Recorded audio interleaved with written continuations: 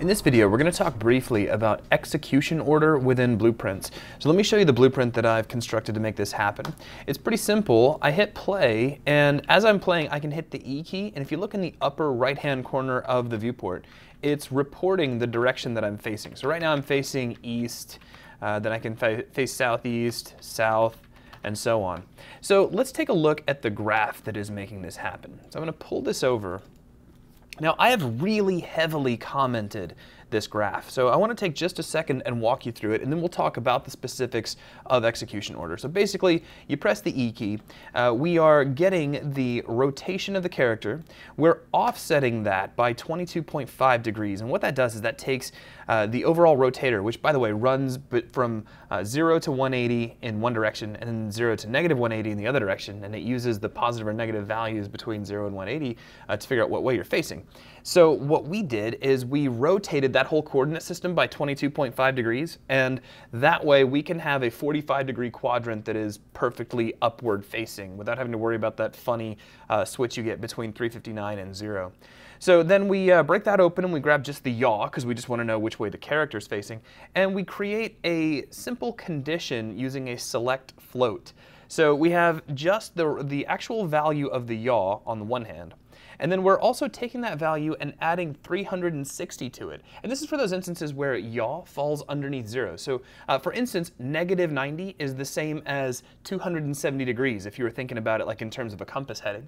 So what we're doing is saying if that value is greater than 0, then we want you to just use the raw value. So just if the direction happens to be, if the yaw value is say 90 degrees, just use 90. If it turns out to be negative 90, then add 360 to it so that we end up with the proper value of 270 in this case, which is useful just in our purposes. Now, once we have that, we end up with a full 360-degree rotation value for a character. We divide that into 45-degree segments, and we round it down to the floor. Now, that's going to give us an integer value. We then use a switch on int, and basically whatever int is fired in here, which is going to be 0 through 7, we use that to drive an enumerator. Now, really quickly, I'm going to show you this enumerator. If I drag my graph out of the way, I can open this up. It's just a simple enumeration. You can create these in your content browser by right-clicking and going under miscellaneous, and there's an enumeration. So it's just, you can see it's the 8 cardinal directions all in order, so north, northeast, etc., and so on. So once we have those, we created a variable in our blueprint using that enumeration.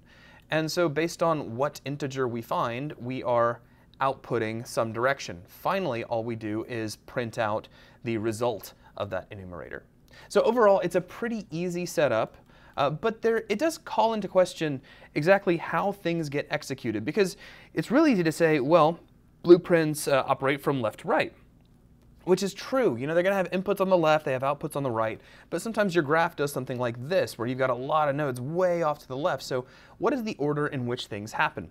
Well, when you hit the E key, this is going to take place, because you're going to get your pressed event, and that's going to hit your switch on int. Now, in any case where you have an input coming in from a non-execution wire, so basically any function that has to feed data into a value, what's going to happen is Unreal is going to take a snapshot. It's going to basically trickle all the way down, reach all the way back to the back of this wire group, and it's going to take a snapshot of all these values for this one moment in time, and then it will solve the math that is required. So it stops for just a second, and it grabs all these things and says, boom, okay, what are you guys doing right this very moment? So that's when it actually walks through and grabs the rotation, handles the rotation of the coordinate system so that so everything works well, and then figures out whether it was greater than or less than and chooses the appropriate value based on the select float. It does the math to divide it into eighth sections and then rounds that down, and then it has the information that it needs. So then it can perform the switch on int, and based on its value, it chooses one of these wires. So let's say, for instance, I was facing, well, I ended up with a value of 0, then that's going to fire off my output 0. That's going to set my enumerator to a direction of north, and then that is going to call the print string.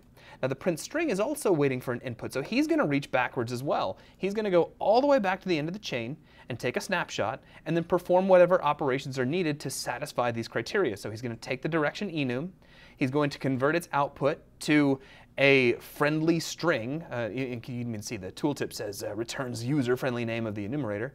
So it converts that to a string, plugs that into the print string, and then we get our result.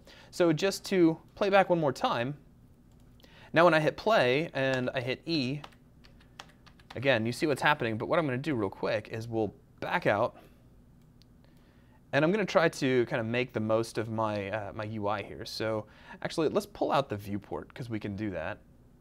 So I'll take the event graph here, and we'll put that on one side and line that up. Actually, you know what? I'm sorry, let's do this a slightly different way. Let's make this, since this is such a wide graph, we'll make the graph nice and wide so we can see pretty much all of it. There we go. And I'll pull this stuff off screen because we don't really need it. Let's go ahead and rip off the viewport, and I'll just shrink that down up here. So now we can just hit Alt-P and play.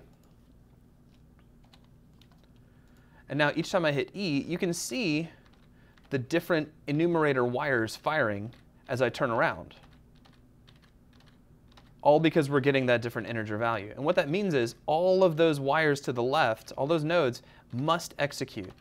So now you know how this execution order thing works, essentially. So you have all of these nodes that don't have execution pins on their own, but they are feeding an input. So what Unreal's going to do is take a snapshot of their current state, solve all of the equations that they basically spell out, and then use that to produce the input so that it can move on with the rest of execution. That's going to wrap things up for this video. Thanks a lot.